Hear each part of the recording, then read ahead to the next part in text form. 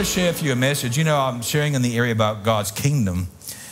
And because the Word of God is all about God's kingdom, and it's about, the New Testament is all about His kingdom coming and how we live. And in this particular message, I know the heading, I didn't want to push the heading too much because it sounds a bit awkward. But the heading is just purely called sin. And I know I say, hey, I'm going to preach on sin. It goes like, I don't want to hear about sin. But I want you to understand that there are two types of sins that I think about in the Christian world. I'm not saying there's only two sins, but two types of sins. There is the sin of not knowing Jesus Christ as Savior and Lord. Amen? And the Bible says that that's eternal damnation, it's separation from God. The only way to know Jesus is to repent, right? And that's not the sin I'm talking about today. But I'm talking about another sin. And I'm talking about the sin that even though we've given control of our hearts to Jesus, see, before we get saved, the inner part of our control is the sins of this world, right? Can you agree with me there? But when we get saved, we remove that authority and we put Jesus at the control. But as the Apostle Paul says in Romans, we still have sin in this brick and mortar. It's still here. It's not here, but it's still here. And the only way that we deal with this here is by growing what's in here, which is the light of Jesus Christ. You know, anytime a human experiences malnutrition, doctors want to check and observe to see if there's signs of what they might call stunted growth. It's the same way that the Word of God wants to check our hearts daily to make sure there's not malnutrition, meaning to make sure that we are still feeding on God's Word. Because when we allow this sin of this brick and mortar to infiltrate into our hearts, it stunts our growth. It stops us from reaching the potential that God wants us to reach. It's in 1 Peter that Peter says that we are meant to be a holy people. And holiness is not by our things we do. It's not by a Sabbath. It's not by laws or regulation. But holiness is about us drawing closer to God. And then in us drawing closer to God, we draw closer to other people with the message of God. The very reason why I wanted to be in the synagogue and I wanted to be there as a Christian, and we made him a Christian, is because I wanted God's presence to be flowing with me and through me to these people. To tell them that I love them and I'm praying for them. But at the same time, I was open to share that message to any Palestinian too when I went down to King George Square. The only problem is they just wanted to shout at me and not listen to me, so there's not much I can do. But we are His ambassadors, that we are meant to be His representation. We're meant to be the light that shines in the midst of darkness. Paul says in Romans 5 verse 1, therefore we have been justified by faith, meaning we have been made right by our faith. Therefore we have peace with God. See, whenever you struggle for lack of peace, my counsel is draw close to Him. Draw close to Him. I love talking to Darren. I don't talk to him enough. I love talking to Darren in the midst of everything that happens, because every time I talk to him, ring him up, he says, it's okay, I have peace. It's okay, God's at work. And it's not, I don't believe that Darren's misleading me or being false to me. I say I don't believe that. But I really believe in the genuineness of Darren's heart. He taps into Christ. What I call tapping into Christ means he's having fellowship with God. When you have fellowship with God, you're tapping into Christ. And tapping into Christ gives you a peace that does not disappoint. I go back to this passage that's said in Proverbs. It says, hope deferred makes the heart grow sick. Hope that isn't fulfilled makes you feel sickly. But it says, hope fulfilled is the tree of life, and the only place we find true hope fulfillment is in Christ Jesus. Now, the world and the non-believers of the world can look attractive. In fact, you can read through Psalms where the psalmist says, why is it that it seems the unrighteous seems to succeed and the righteous seem to not succeed? And there are certain passages of scriptures in the Psalms where it seems like it's a cry or a lament or a hurt that's saying, if I'm a believer, why am I not seeing the benefits? See, here is the issue. What makes us effective is not who we are, not what we have, but rather whom we are connected to. You see, a non-believer is like a freshly cut flower in a vase or a vase, depending what you want to say. You look at it and it was cut right at its best moment of bloom. And it's sitting in that vase, and as far as you can be concerned, you only see that top part. You only see that flower. You see its beauty. You smell its aroma. You look at its appearance or its form. But what you don't realize, that's the best it will ever be. And from then on, the Bible says it will wither. And it will wither because it's not connected to the source. Now, you and I may not measure up completely to some of the things that are happening in the world in regards to finances or other things or appearances. But we can only move up because of our source. We can only move forward because of our source. Because we are connected. That's why in John 15, it says we abide in him and he abides in us. We stay connected. It's the source. And the way in which we move or we continue to grow is because we continue to put ourselves in the light of who God is. In that moment, it could seem like the world has an advantage. In the long run, it's not so. You see, the Christian walk is a walk that has to be maintained. It's not that so many years ago I gave my life to Jesus. It's that I have to continue to move in my faith and move in the area. It's not that I haven't given my heart to the Lord, but the problem is, as Paul says in Romans, is that I still have this brick and mortar that has sin. And that brick and mortar is not in the control center, but it wants to seep in and influence what's at my heart. And if I allow those things to seep into my heart, it's not that I'm no longer saved, but it stunts my growth. The Apostle John wrote in the epistle, 1 John, chapter 1, verse 5, he says, this is the message that we have heard from Christ. And therefore we announce to you that God is light and in him there is no darkness.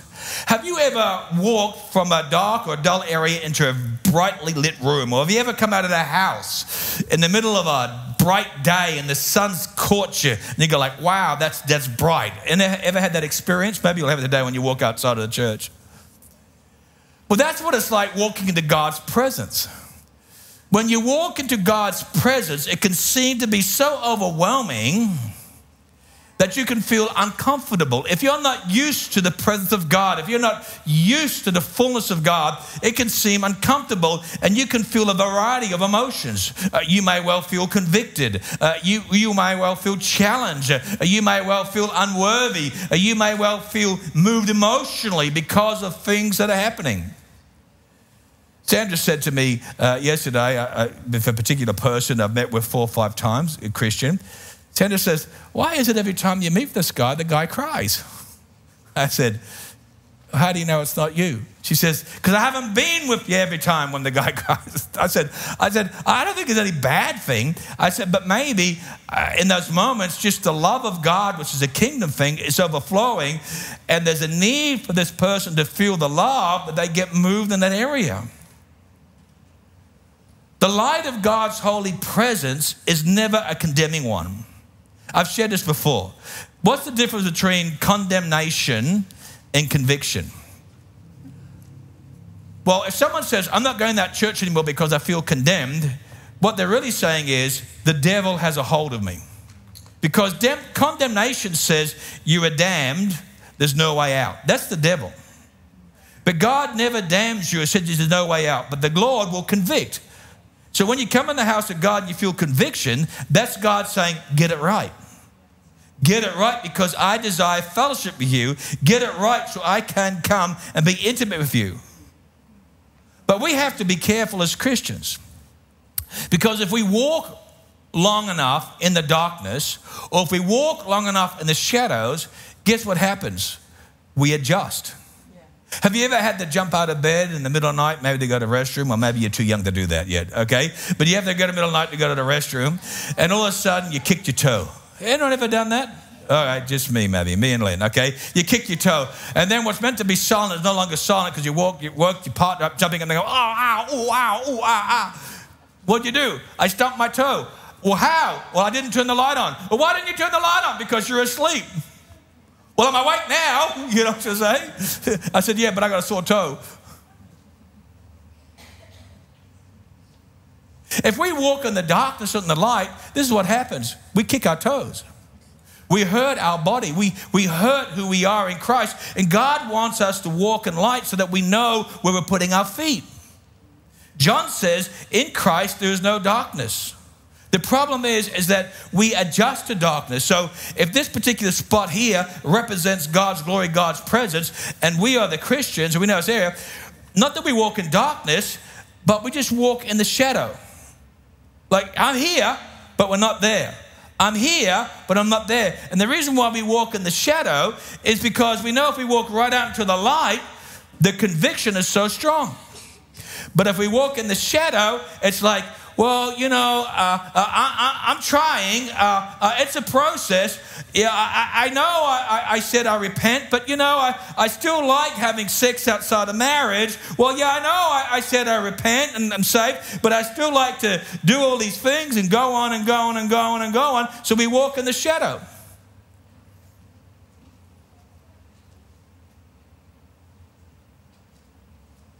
That's why in church we have so many spiritual dwarfs.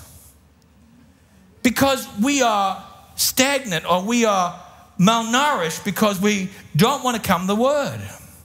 In 1 John 1:6, John says, if we say that we have fellowship with Him, Christ, and walk in the darkness, then we lie. You can't say one thing and then another. And then in verse 7, there's even more insight.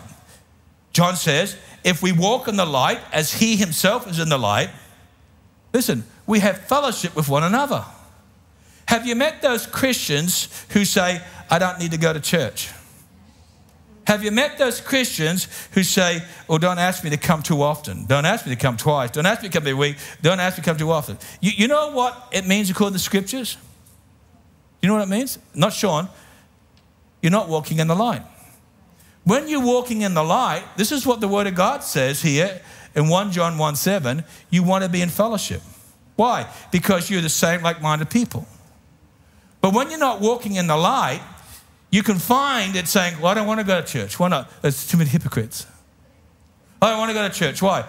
They're not friendly. I don't want to go to church. Why? I feel condemned or judged. I don't want to go to church. Why? Well, I don't need to go to church to be a Christian. Hebrews 10:25 says, do not forsake the assembly, come together as many have been doing. But John goes closer. He says, when you don't want to be in fellowship, it means you're not walking in the light. Because when you're in the light, you want to be with others in the light because we encourage and spur one another along. But when you're in the shadows, you don't want to be there because it's too bright. Now, I appreciate very much that we live stream. But there are other persons who prefer live stream than be in the house. And with love, I tell you, it's because you don't understand the light. You're working like this. You're working on the edge. It's like this. And they'll always tell you what's wrong with being in church. Well, since when was the church perfect? Sandra would have a habit of leaving a purse in the front row open and everything in it. And I said, Sandra, don't leave your handbag open in the front row. She goes, well, it's church. I said, that's exactly right. It's church. Church is a place for sinners. Now, I know all of you are good. But you get the odd one that's still working their way to be good. That's why in children's ministry, we protect it. We don't just let anybody walk in the children's ministry. We protect it. But it's church. That's right. It's church, which means we open the door to sinners. Hello. So it's no good talking about the inadequacies of the church. Yeah, that's what we're here for.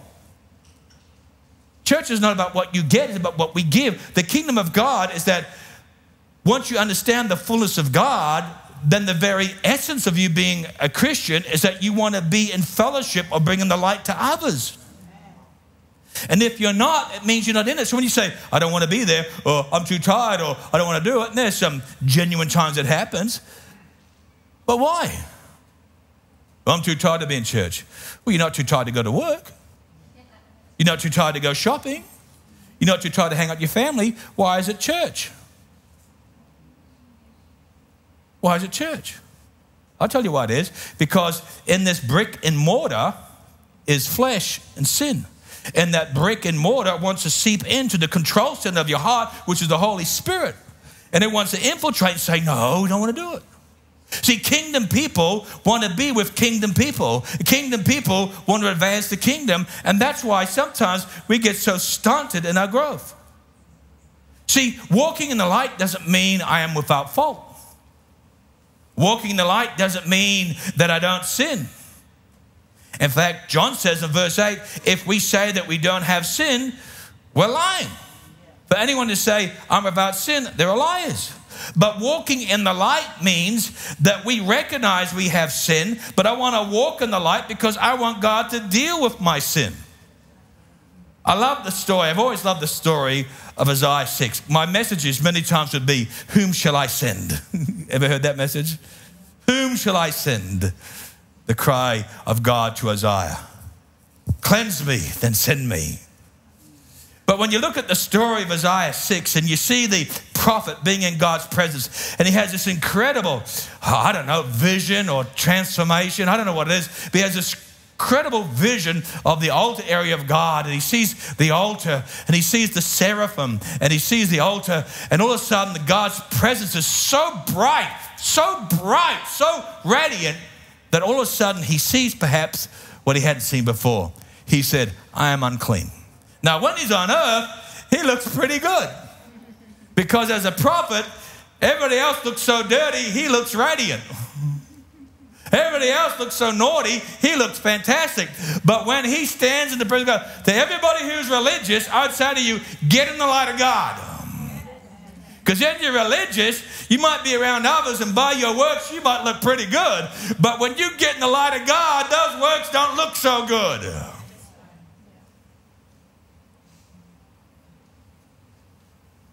The seraphim, well, you know, the seraphim are six-winged, I don't know if they're angels or not, but six-winged critters. Two of them covers their face. Two of them wings cover the private and the feet, and the other two enable them to fly.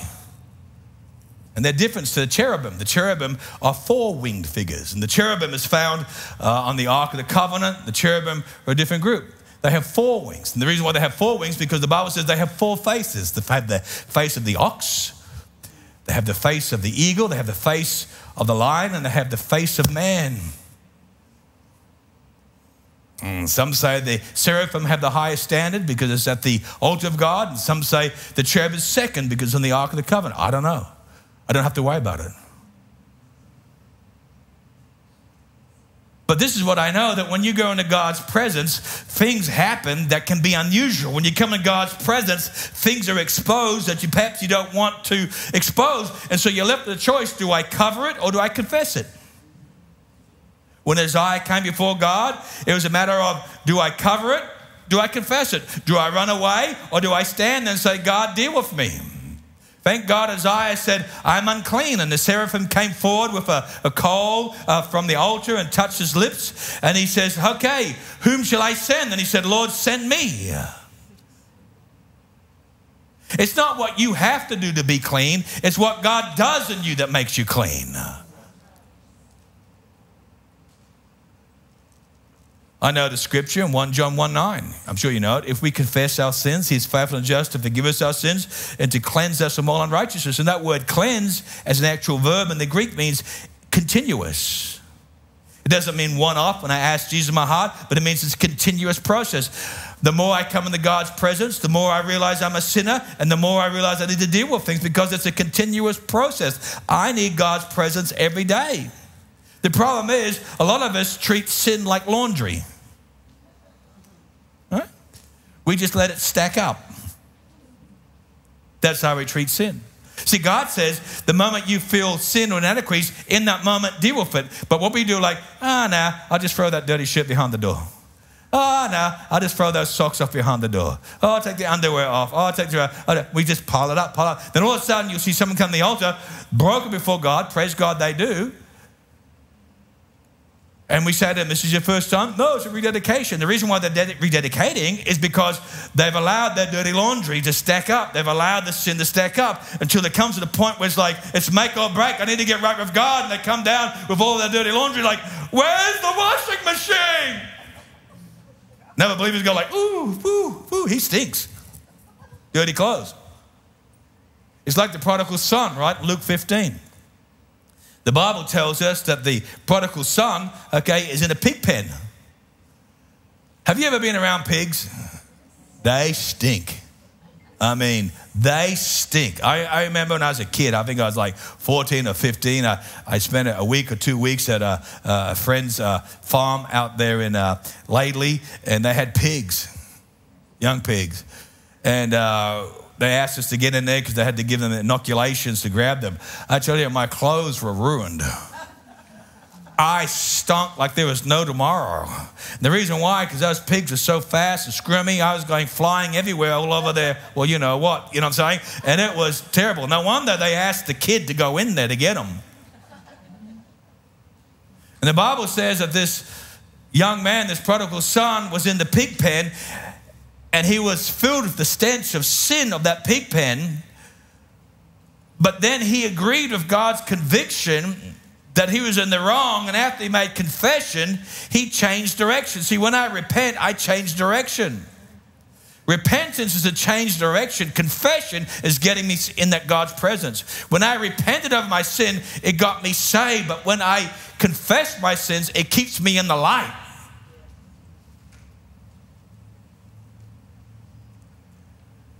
Then he changed his direction. He got up and he went out of that pig pen. He went back to his dad. Now his dad received him, but guess what? He still smelt like pig. So his dad celebrated his return, but his dad said, put on some new clothes, please, for the sake of everybody, put on some new clothes. And that's the same thing that happens when we get saved. We get taken out of the pig pen. When we come to the Lord, he hugs us, but then begins the journey of being changed. People tell me, isn't it great this person got saved? And I said, well, I know they made a decision. No, isn't it great they got saved? And I said, well, I know they made a decision. They said, why won't you say saved? I said, because I want to see them take those pig pen clothes off. See, there are people who make decisions, and we claim salvation, but salvation, according to Luke 5:8, is repentance. It's a change of heart. It's a change of action. It's a change of how we live. And so the father, in celebrating the return of his son, says, take off those clothes, put on the new robe. And that's what it is. See, our repentance takes us out of the pig pen. It takes us into the arms of the Father. But our salvation is how we derobe from the sins of this world, the stench of this world, and we put on the new garments of praise, the garments of righteousness, the garments of love, the garments of light. If we claim to be Christians and we're still walking around in pig pen clothes, then we haven't experienced the fullness of salvation. There'll always be somebody who won't agree with your salvation. The prodigal son's older brother said, I don't believe he shouldn't be here. He doesn't. There'll always be somebody. But we don't focus on the somebody. We focus that we were lost and now we're saved. And we focus on the fact that God has made a difference. Sorry, could the musicians please come up here for me? God is a God of love. Amen. But God is also a God of change.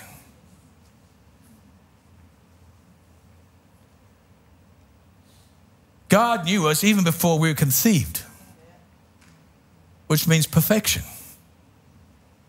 And God has a call, an anointing, and a purpose for each of us. It's knowing God that counts.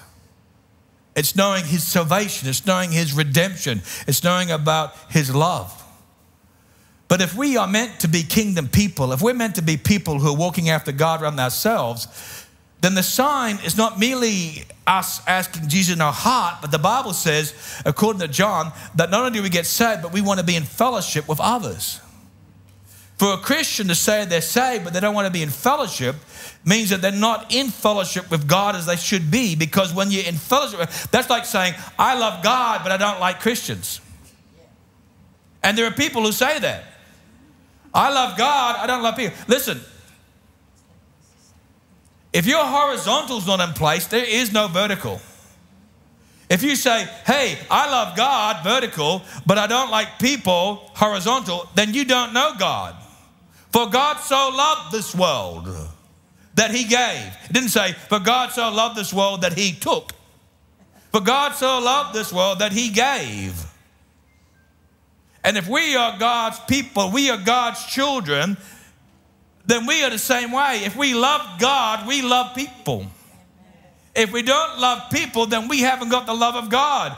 If you don't love Jews, you don't love God. If you don't love Palestinians and God's love, then you don't love God. If you don't love the person who's done you wrong, you don't know God. Now, I excuse the Jews because the Orthodox Jews, because they're living under the old. It's eye for eye. But I am not. I have been liberated with something new. I can't claim ignorance because I've tasted and seen Jesus. Jesus said in the Beatitudes of Matthew 5, 6, and 7, you heard it said, but I tell you. You heard it said, but I tell you. You heard it said, but I tell you. You heard it said, but I tell you. Because Jesus says there is an error in translation. There's an error in this here, and you need to hear through Christ. In the old, I heard through a man, but in the new, I hear it through the Son of Man. Jesus didn't just come to preach. He came to proclaim the kingdom of God was at hand. And we are his ambassadors. We are his representation. I want us to be kingdom people. But being a kingdom person is a journey. Now, tomorrow, I'm 61. You already hit there, Rick. Shane certainly has already hit there. Hey.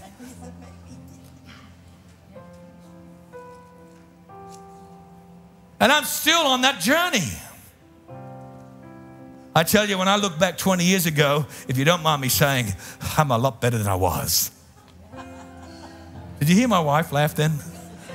That means she's giving me an amen. I'm a whole lot better. I was going to use a word I shouldn't use. I was going to say, I'm a heck of a lot better than I was. But excuse the bad English. But I also know in another 10 years, I'm going to be a heck of a lot better than I am now. There's a new improved model that's coming. How do you know? Because I'm working on it. Well, actually, he's working on it. How does it happen? I got to keep coming into light. And when that light comes, sometimes it's so bright, it's like, man, it hurts my eyes. Man, I find it hard to see because his presence is so big. Bring that seraphim, bring that six-winged godly thing down here and touch my lips with the coal of that altar. But you know what we're like. Some people go like, I said, it's too bright. Maybe I can still see, but I'm not in the direct light. I'm in the shadow. I can just move around. So it will excuse my lack of godliness. It will excuse my lack of fervor for the Lord. It will excuse my behavior. I just, look, my toes are in the light. You know what I mean? And that's okay. My toes, you can see me in the shadow, right? You can see, I'm here. You can see me in the shadow. But don't ask me to come right out in the light, because I get overwhelmed, I get moved, I get challenged, I get convicted. I even have brothers and sisters who, in love, although it doesn't feel like love, put their arm around me and say, brother, perhaps you need to work with it. Who are you to tell me I need to work with it? I'm going back out to the shadow. Oh, you're so judgmental. Oh, you're so wrong. I'm going to stay here. I love God. Oh, but it's you Christians. If this was another Christians, God would be great. Oh, it would be good. Then you don't know the light. Because it's kingdom. It's kingdom. It's kingdom. It's kingdom. Kingdom is different. The kingdom's not about us advancing our agenda.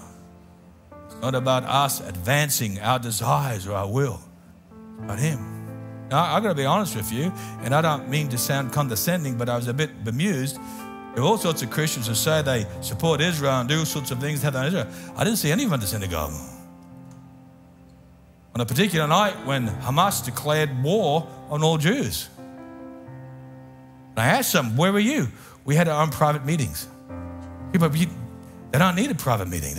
They needed you to be in there so we could stand with you. That's what I felt. Maybe I'm totally wrong. Could be. Wouldn't be the first, won't be the last time. I'm not talking about you personally. I'm talking about others who tell me so strong how they feel. You see, brothers and sisters, when you get in the light, it's bright. When you get in the light, you're not hidden. When you get in the light, there's no shadows. But we get scared of the light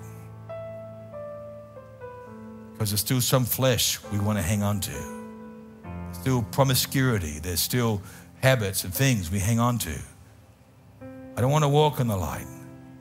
I still have my habits. I don't understand Christians sometimes, but I don't have to. I just have to love them. I was talking to one wonderful lady, I don't know, 30s. And I don't mean to be despairing, but just sharing it. And I said, you got a tattoo. I mean, tattoo doesn't mean not going to, I mean, you know, I'm not saying you go one way or the other. If tattoos, it's up to you. I mean, my dad had tattoos. That's why I said, I'm never going to have a tattoo. You know what I'm trying to say? So does it happen? She's like 30 to 40, had a tattoo right here. Straight away she said, oh, yeah. I said, well, you got a tattoo. Why are you trying to hide it? I mean, like it's so big on their forearm. The friend said, oh, she's had it for ages. Oh. I said, how long is that? 3 months. I said, well, that's not ages. I said, oh, yeah, it's pretty, it's nice. Would you get one? I said, no, I wouldn't get one, but it doesn't mean I'm judging you if I haven't one. I just said, I haven't seen it before. Why'd you get it? Oh, because my favorite female preacher, at 79 years of age, said, I'm getting tattooed. I go, what?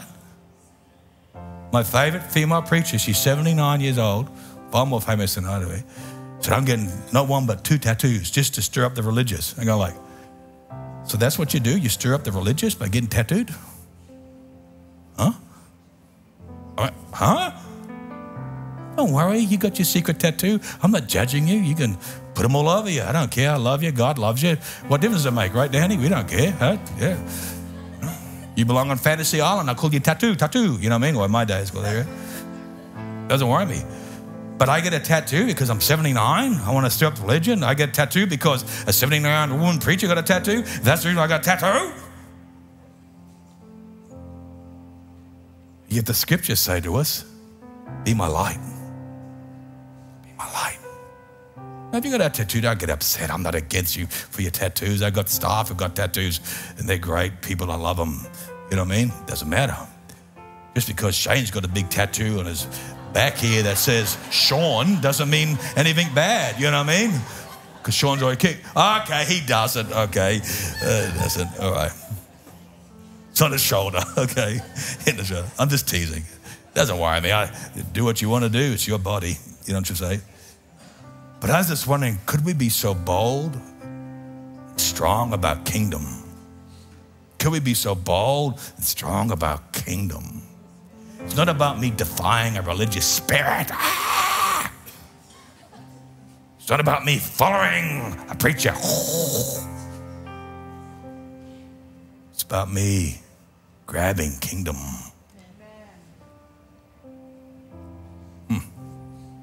We bow our heads right now.